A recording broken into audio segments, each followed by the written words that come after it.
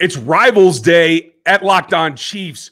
Who would you take from everybody else in this division that might actually help you make it that much more dominant? The Chiefs have been on an epic run. How can they get better today on Locked On Chiefs? From the land of the free and the home of the Chiefs, this is the Locked On Chiefs podcast. Welcome back, everybody. We appreciate you making us your first listen. Check out another Locked On show for your next listen. It may be one of the division rivals, since we're going to be talking about them quite a bit today. We're brought to you by FanDuel. It's where you can get the best deal going on a no-sweat first bet. Check them out at FanDuel.com/lockedon. We are going to enter the silly season here as we wait for training camp. We're going to get into some more creative type topics, and that's what we're doing today. How would you make this team better by hurting everyone else in this AFC West division? That's where we're going. I'm Ryan Tracy, the founder of Rogue Analytics and Performance Consulting, NFL33.com, and RGR Football. And I'm Chris Clark from Chiefs Corner, and I really love this topic because I think it can be both a little bit petty as you're taking from divisional rivals and fun considering, think of the added players you can add to your team. So I'm really looking forward to this show, and I'm really looking forward to talking about this with you. But before we talk about that, if you want to get in on texting us, you can text us at 816-357-8781. Text us who you would like from a divisional rival. And before we get into the actual conversation of who you would take, I do want to set it up a little bit, saying we're talking players, generally speaking, that are going to be over a career, not just for a season. And that becomes a very key point when you start looking at these rosters. It certainly does. Roster building is what this is about. And you have to recognize talent within your division because the coaching staff has to. They have to game plan around who is the guys that can hurt us the most when we play the Chargers, the Broncos, and the Raiders. And I think at this evolution of what the AFC West has become, I think it does go to show you that there is talent elsewhere.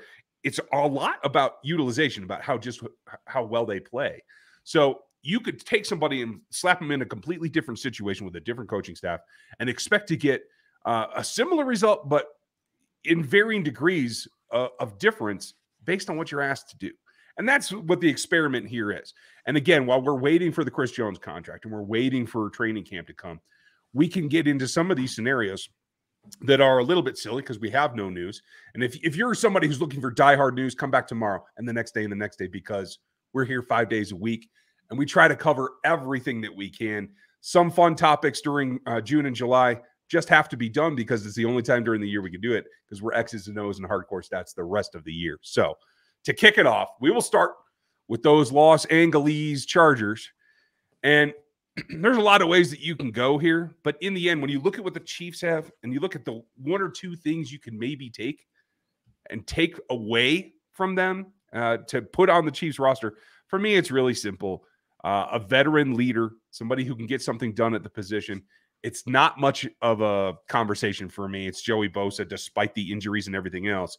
If you were to grab him, and maybe he wants out of his contract in a year or something like that, it would still be the scenario that you'd have a guy with a ton of experience, a power-based game that I think actually helps George Karlaftis in particular, and may be able to bring along Felix Uzama in terms of the run game support and being able to sustain, hold the point. Like, I think those are good additions that you could get from a leader that's within the room that go beyond just what Joe Cullen teaches and how the coaching staff can affect that. So if I was going to drop one player from the Chargers onto the Chiefs roster, that's probably who it would be.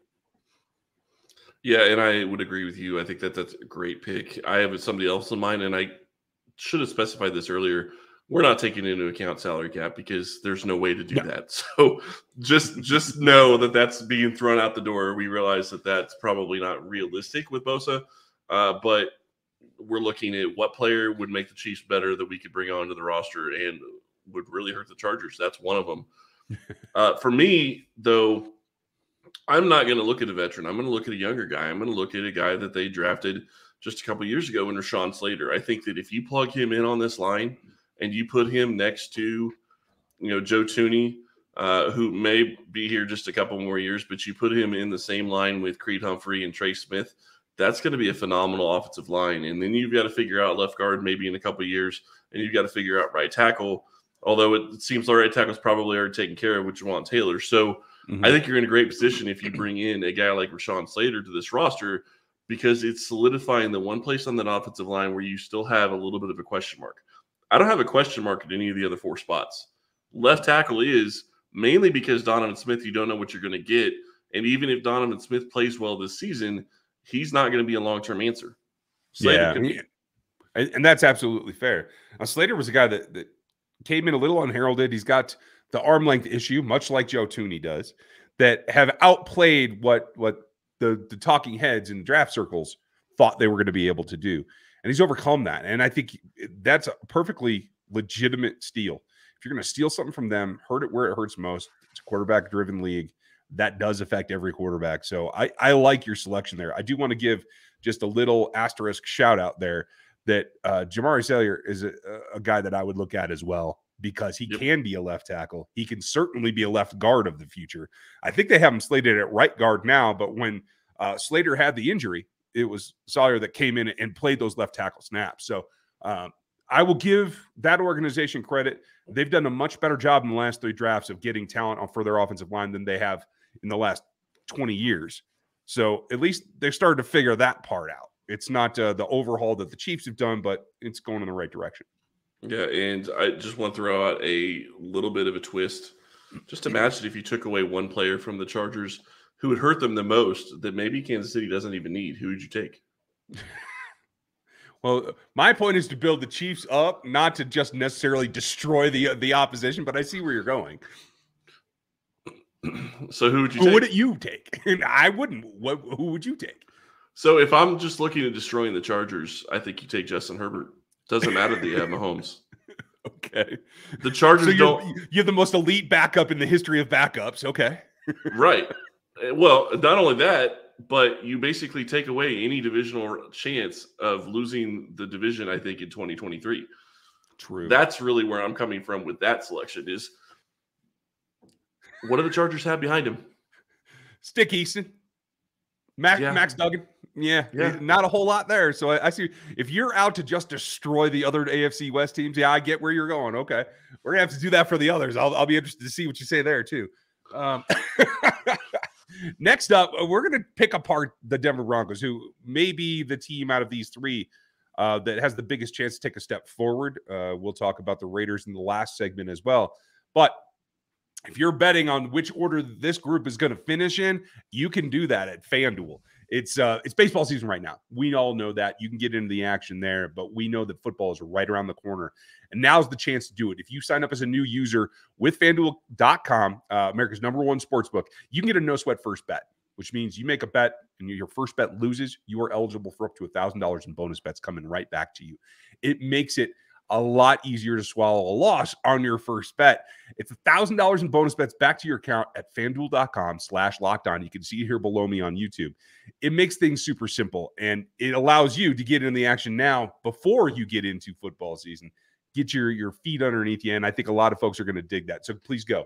Check it out for $1,000 in bonus bets eligibility. You can find that at FanDuel.com/lockedon.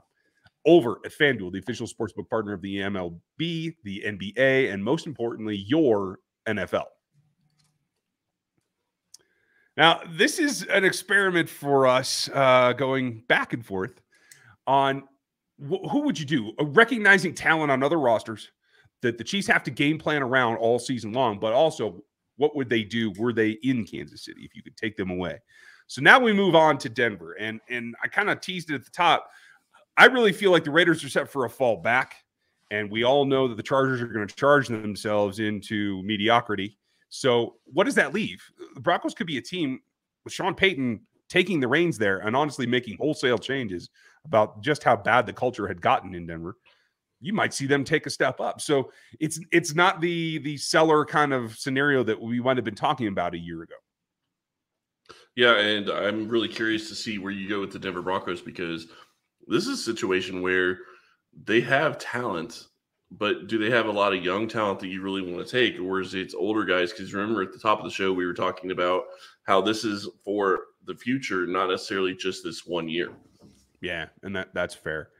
I'll let you go first this time because I think you know where I'm going.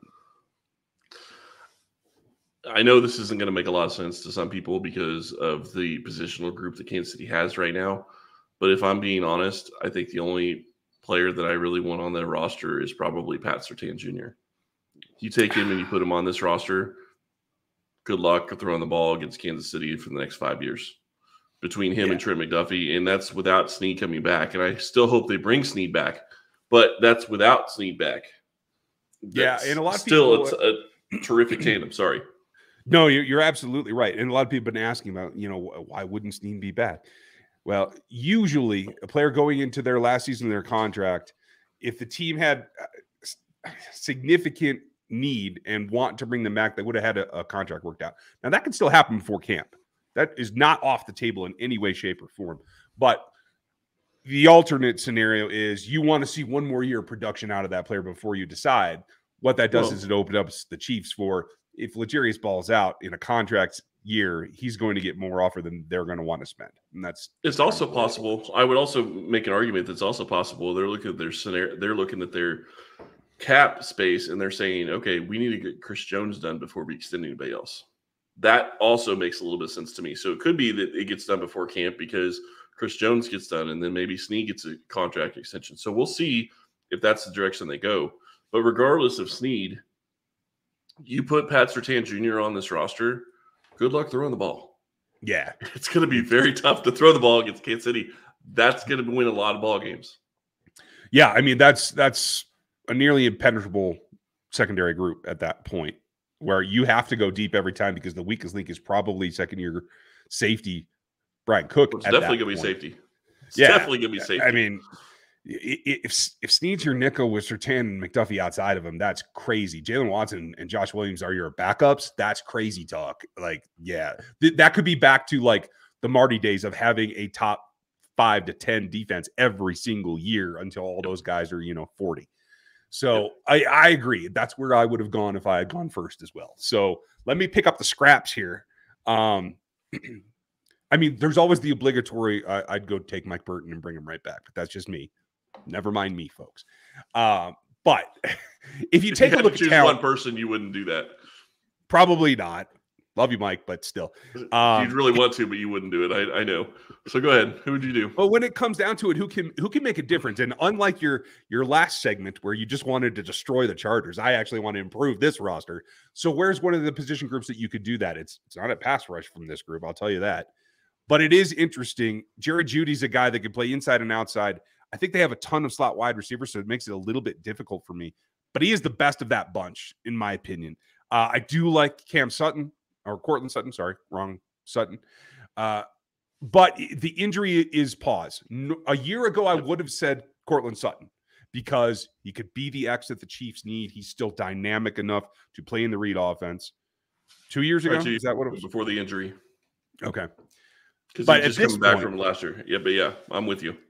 At this point, it's got to be Judy. And unfortunately, Judy's another guy. I'm double-checking it literally right now because he is, of the Chiefs receiver group, the small guys, he would be the tallest. He is 6'0", 6'0", 2. Just got, I think, a quarter inch on Kadarius Toney. And that just kind of feeds into the whole thing that we're going to be talking about, I'm sure, later down the line, is what's Andy Reid's type of wide receiver these days. But that would be another guy that gives you another weapon. You could spread the ball around. It doesn't have to be a high volume in terms of reps. Patrick Mahomes would never be lacking targets. And I think that's what sets you up for longevity, is just give him targets over and over and over. So since we did it with the Chargers, if you had to pick somebody to just destroy the Broncos, not even necessarily improve the Chiefs, who would you take? I did the last one. I'll let you have this one. Okay. That's a good question because as good as these two players are, taking them away doesn't destroy that team, I don't think. Maybe Surtain. I will tell you, like, just to take them away, it would probably be Wilson because you have to have a quarterback, and Jarrett Stidham, I don't think, is it. Who else do they have back there? Ben DiNucci. Great offseason. Don't think he's turning that franchise around. But I'll tell you that the sneaky guy that I think holds it together on what is not only an aging, but a sliding defense since the departure of Vic Fangio, it's Justin Simmons. I think his leadership and his ability tears that defense apart if you take him off of there. So if you just want to destroy Denver, take Justin Simmons. Yeah, I don't think I can get with Wilson just because it's Wilson. And I don't think he'd be adding anything. And I don't think he'd really destroy the team there that much. I mean, yeah, it's going to be worse, but destroy the way he played last year, I think that you can get really close to that with the guys, with somebody else. Yeah. Who you bring in, whoever else you could bring in. The other one I would say, and just a backup for me, I'm going to throw out a name, Javonte Williams. And it's not necessarily, I really like what Pacheco does, obviously, for Kansas City. And I really like Jerry Jeudy. I think that's a great pick for you. But Javonte Williams is a running back that I think has a chance at a phenomenal career. The question is, can he come back from injury? That's the one reason that I wouldn't put him on that list right now. But I think that could be an interesting one as well. Yeah, it's just a running back. I don't know. I understand that. It's just a running back. And I'm sorry, all you running back. All you funny. I'm saying it, and you're saying it's just a running back. That's funny. I'm sorry for all of you ex-running backs and running back parents. It's just the position just doesn't have the impact that it used to as much as I wanted to. It's run game, not running back. But anyway, the next one up. How do you hurt the Pirates out there in Vegas? That's the next question we'll hit right after this. Okay, same scenario. Take away from a division rival, make this team better. How do you go about that? And what's the longevity of it? Maybe that's what we have to do. Let's do this. I'll go first, and we'll talk about the scenario that we've been talking about forever. Like, put them on this roster. What does the future look like year after year after year? It's not a question to me. Just like I went with the Chargers, it's Maxx Crosby. It's fulfill that pass rusher edge position so that you can hurt every other quarterback that you come up against. Crosby has quietly come on. I personally, I don't know how you feel, but I love the rivalry between him and Mahomes. You put him on the same roster, and that I think gives you that Frank Clark type edge and nastiness and attitude, but with a player that can actually back it up on the field. And I think that's probably the balance that I'm looking for. Yeah, and I really can't argue with you at all. I think that would be the one guy that I would bring. I like Crosby. I like what he's brought to the Raiders. I think he's a great player. And if you look at how things are going for this team, that is the one position that they really need to upgrade at is defensive end or pass rush in some way, shape, or form, whether it's defensive end or defensive tackle. Picking Maxx Crosby from the Raiders is really the only player that makes sense. You look at the rest of their roster, and when we talk about this and when we brought it up, it was longevity. It wasn't just a single year or a couple of years. It was longevity, and that's what really takes away some of the other players that they have. Yeah, that's I think the bottom line. And I'm still focused on how do you make Kansas City better by whatever selections you do. Chiefs have to game plan around Maxx Crosby every single time.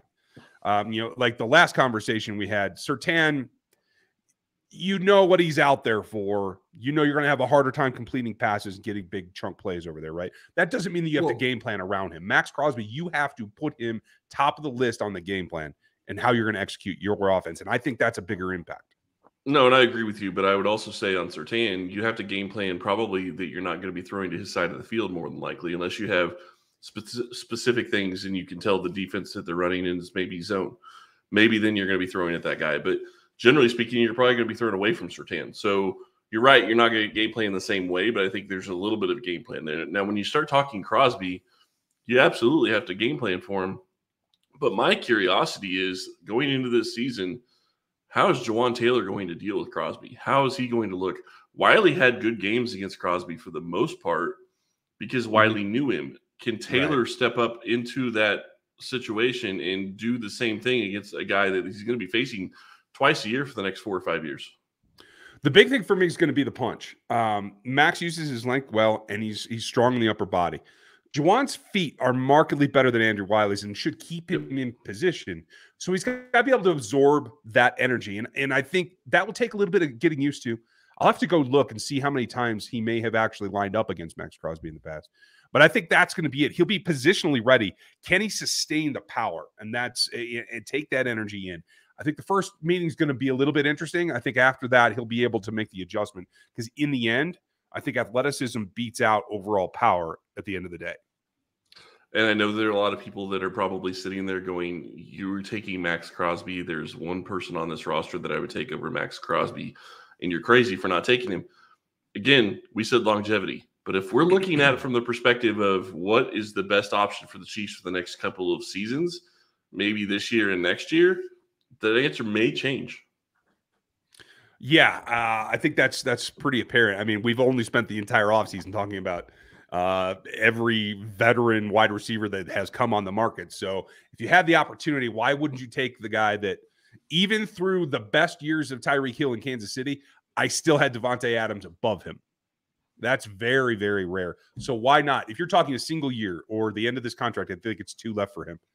Next 2 seasons, why you would have to go take Davante Adams is probably easily the best player on that roster overall. Yeah. I think his contract has 3 more years, maybe 4 even. It was a longer deal, and the last couple of years he's not going to get to. But for definitely the next 2 years, I would take Davante Adams. And then if he doesn't slow down this year, probably the next 3. I just think he's probably the best wide receiver in football still. I think he was the best wide receiver in football when he was with Green Bay. I still think he is, though he's not going to get that credit because of who he's playing with. Yeah, that's what it comes down. It's going to be, I think, a year here where we're going to see Denver and Vegas switch. We're going to see that flip coming. We are going to give our season long, our divisional projections, our predictions for the season for who finishes in what place. All that's coming when we get into training camp. In the meantime, we're setting all that up by taking a look at the other rosters the Chiefs have to play repeatedly. Later in the offseason, before we get to camp, we'll take a look at the rest of the schedule too. Obviously, there are a lot of big names on this schedule this season, a lot of teams in the East that we're going to have to look at. But we start at home with the AFC West. So who's the players that you'd like to see, A, taken off of their roster, but B, added to this roster? Who can you give enough respect to that you have to game plan around? That's what we want to talk about. We'd love to hear your opinions here on the YouTube comments. Please like, sub, and hit that bell if you're not. And also on the audio platforms, you can hit it in all of the review sites for Spotify, for Apple.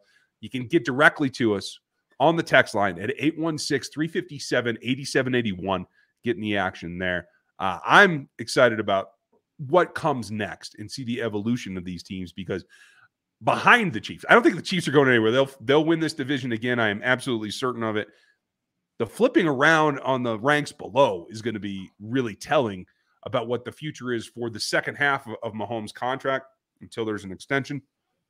And I think that goes into the planning that Brett Veach and Andy Reid have to do. So there's a lot of overall team building things that are going to happen this year in the way that the other teams in the division evolve. And I think we got to keep an eye on that. We absolutely do. And I think that when you start looking at how this division is going to play out this season, and really the biggest question mark, I don't think that there's a question mark whether or not the Raiders are going to go back down. I think they will. I truly do not believe in Josh McDaniels. He had last year to really show that he has changed his tune. He hasn't. He's the same guy that he was in Denver several seasons ago. He may have changed a little bit, but not enough to where it's actually going to make a difference. And he's going to take that team down with him, I think. He's the reason, he is the sole reason, I think, that Darren Waller isn't in Oakland or isn't in Las Vegas anymore. And when you're talking about a star player that had no intention of going elsewhere, yet the coach makes him leave because of something as stupid as announcing his wedding. How do you think that coach is going to do with other players? I mean, that was one of the, I don't know that he obviously wasn't the best player on their roster, but easily top 5. I don't know. You could make an argument for maybe even top 3. But you start looking at the Raiders, I think they're going down. The big question mark in this division, to me, and it's not the Chargers. I think the Chargers are going to do what the Chargers have been doing. I don't think they're getting over the hump, although Kellen Moore is going to present a little bit of a different situation than we've seen in the past. But when you start looking at it, to me, it's really going to come down to what happens with Sean Payton in Denver. How is he going to affect this division? How is he going to put his stamp on that team? And how is he going to transfer going from what that team was last year to what they're going to be in the future? And how does he deal with it with Russell Wilson? It's going to be a process. And we'll have updates for you as we go through this preseason, and certainly once we get into training camp. But be with us tomorrow. You everydayers, I know you'll be here. Please, everyone else, make sure we're 5 days a week, all season long. Make sure you're with us tomorrow as we start our deep dive positional reviews. Every player on the roster at a given position, we're going to go through them all. Who could make a surge? Who's going to challenge for the starting role? Some of those we know, some of them we don't. We're going to go through position by position and give you all the details as we head into camp time. So be with us tomorrow. Thanks for spending your time with us today. We very much appreciate it. Like, sub, and hit that bell. Check out another Locked On show for your next listen. Have a good one, and we'll talk to you tomorrow.